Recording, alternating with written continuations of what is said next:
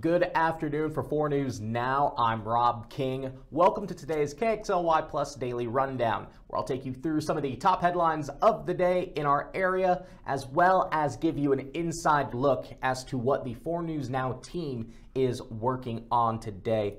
Let's start with weather, because it should shape up to be a pretty nice week. We are expecting rain this afternoon, and to come with that rain is the first day of spring. The spring equinox is today at 2:24 p.m., so that will officially, scientifically mark the first day of spring.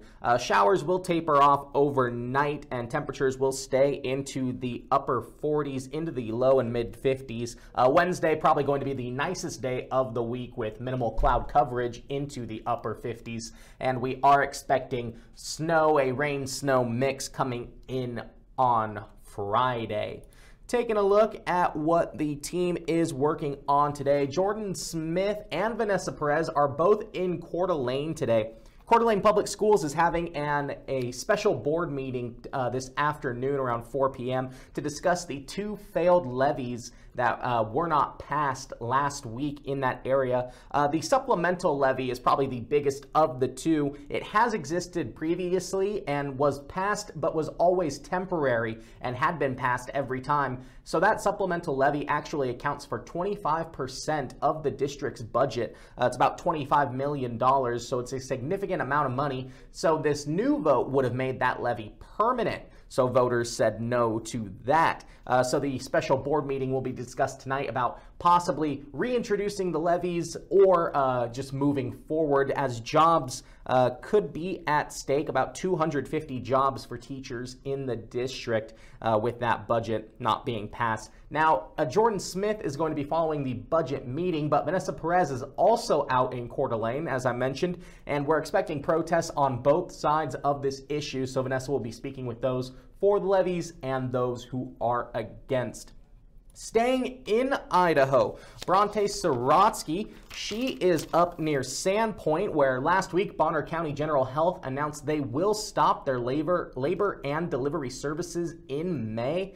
And that means women who are pregnant and go into labor will have to seek health care elsewhere and cannot do it at Bonner County General. The closest labor and delivery services hospital would be Coeur d'Alene, over an hour's drive from Sandpoint if you are going into labor. So Bronte is speaking with a woman who is pregnant, would have probably gone to Bonner General, but now will have to go elsewhere because that woman is due in August, and again, those services will end in May.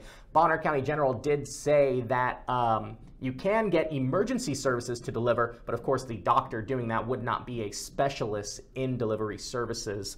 So she'll be speaking with people in that area about the outcome of this. It's a very Idaho-heavy day as we look at some pretty interesting story in Bonner County as well. Bonner County Sheriff's Office, this photo is courtesy of them, had to rescue a woman from the Pend Oreille River. Apparently, around Saturday morning, they got a 911 call saying a car had gone in at the Old Town boat launch. So deputies were able to rescue the person. We actually have video courtesy of the Bonner County Sheriff's Office, so here's a little bit of that.